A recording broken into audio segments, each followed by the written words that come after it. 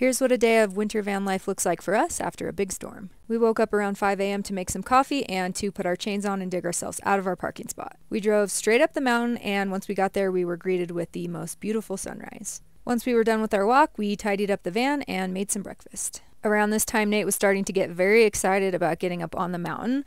Unfortunately, we did not have my snowboard or any of my gear with us, which I was kind of bummed about and felt a little bit like a loser, but I made the best of my time. I did some yoga in the van, and I set up a nice little work space for myself with a nice view. Then Nate came back and I made him a little snack board and made a big mess. Then we took Tompkins out to romp around in the snow. He absolutely loves it, but afterwards he has to get his paws dried off. I got the van kind of cleaned up and organized. Then Nate made us some crispy tacos in our toaster oven. These were really good. Once we were done eating, we had to go find a place to sleep. Once we got there, we made a cozy drink and looked for something to watch. Set up our little iPad, and that is when I go and turn the camera off.